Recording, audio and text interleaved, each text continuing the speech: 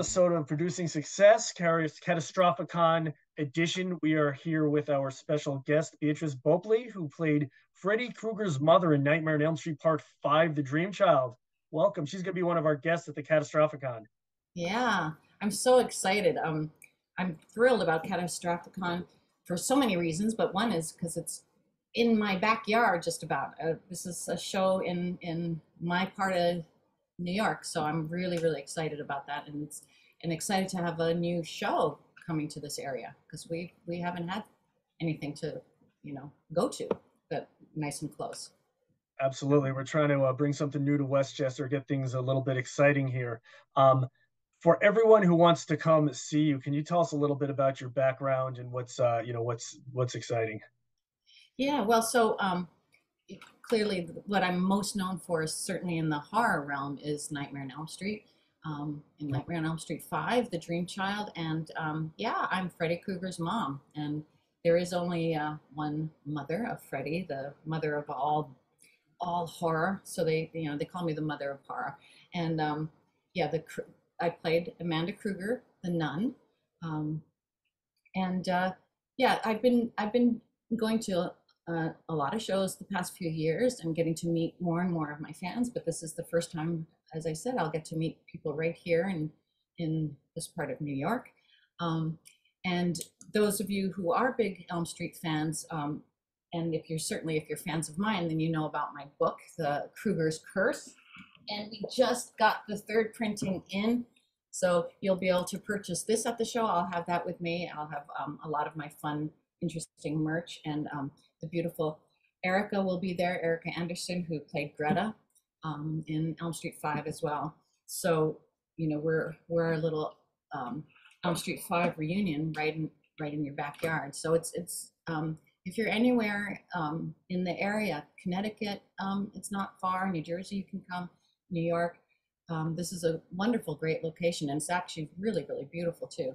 I happen to know the building that we're going to be in because one of my sons had applied for college. That was one of the schools we looked at, and wow, it's quite a special building.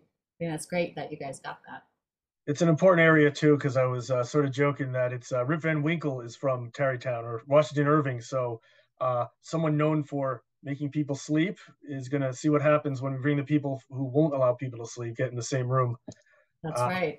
Can you tell us a little bit about the book? How did you come up with that backstory? Yeah, well, so for those of you, real Elm Street fans know Freddy's history. You find out most of it in Elm Street 6, really, because there's a lot of flashback, and we learned that he was married. We learned that he had a daughter, and that he killed his wife. We also learned there, that he was raised by a really nasty father, played by Alice Cooper. But the film never really explains, like, how did he end up with this Alice Cooper guy? Was there a mother? Did he have a stepmother? Why did he get beaten? We know that why Amanda gave him up. His mom gave him up because she was a nun. She couldn't keep him. But did they have any relationship? There was all these unanswered questions in the film. And I've lived with this character now for almost 35 years.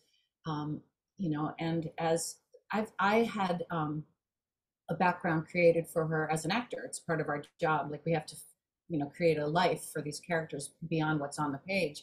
Yeah. And I just wanted people to know it. I'll be honest. There has been talk of doing prequel for Elm Street, and I had my story. I mean, I'm his mom, for goodness sake, so I know in my mind what came before, and I wanted my version out before they started working on a film. So I worked hard during COVID, and I came up with a story. I watched the films over and over, tried to make sure it stays very true to every film.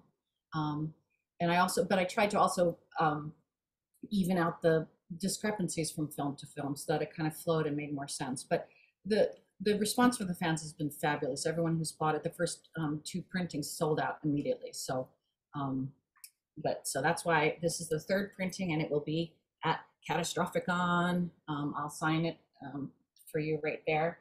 And then we have other fun, exciting merch, and this sounds like such an exciting show because it's not just getting to meet some of us. There's Ari Lehman and other celebrities there as well, but also the whole rock music side of it and the vendors and I imagine some good food and and a beautiful location. So I think it's going to be a really exciting and fun day for everybody.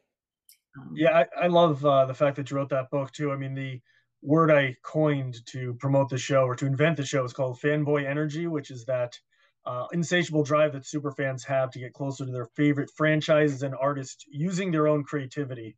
So Ari having his band, you having that book, we're not just watching a movie and leaving. Yeah. You're giving us, like you said, it's part of your creative process to create that character. You're giving us a peek in behind your mind. It's a real deep peek behind the scenes. I love it.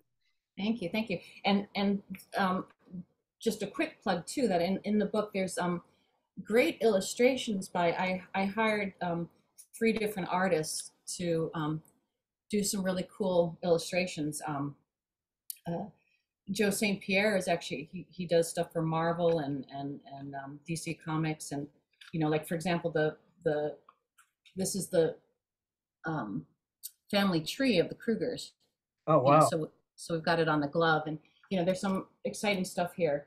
So again, so it's a definite a great collector's item that is hard to find otherwise, and I will too, unless it's too hot. I am going to bring my costume with me, so I do plan to put it on for photos. Again, I can't 100% promise, because if it's super hot, it's just a really hot costume, and I'm a menopausal lady, so I'm always hot anyway. I'm sweating. Amazing. But I imagine the room is those rooms are probably cool, right? Yeah, I don't think of it as a hot building. I've been there, I go there every couple of weeks. I will have to find out. It's going to be hot because of the atmosphere, right? We're going to make it hot. Yeah. So that's what we're going to be working on. I mean, I love again bringing your costume. Everyone who's coming, bring your own costumes, bring your items. We're going to have cosplay groups. So celebration of imagination. It's going to be a mix, just so there's going to be the usual horror con goers, a lot of them, but I am really putting a lot of word out to people who maybe never have checked something like this out before, because it's a lot of fun. If you've never been to a con, this is a really good one to get started, because Beatrice is very friendly. Ari's very friendly. Everyone I talk to, they're there to talk. That's it's not waiting in line and then Ari move on. It's a lot of building out this community. Hopefully we'll be doing this for a long time to come. Yeah, and that is one thing I will echo what you said. Right now my cat keeps trying to paw me, but anyway, maybe you can see my little cat. There's his little face. Rolly, look up. Anyway, but what's great is that because this is a brand new show, it's the first year, which you get to say, as some of your ads have said, I was there when, you get to be at the beginning of this, hopefully great show that's going to grow. Dave's absolutely right in that it being a smaller show, because even if it's really well attended, it probably, it's a new show, and it's not, one of these big ones with thousands and thousands of people. So you will have more time with the artists, with the vendors, it'll be great. Really personal, wonderful experience. Awesome. So we're running out of time. So thank you, Beatrice. We're going to get cut off in a minute. So if we don't speak before July, I look forward to meeting you, and I look forward for everyone to come and join us. So all right, you be there, you guys, or Freddy's gonna get you. All right, good night. All right, take care. Bye-bye.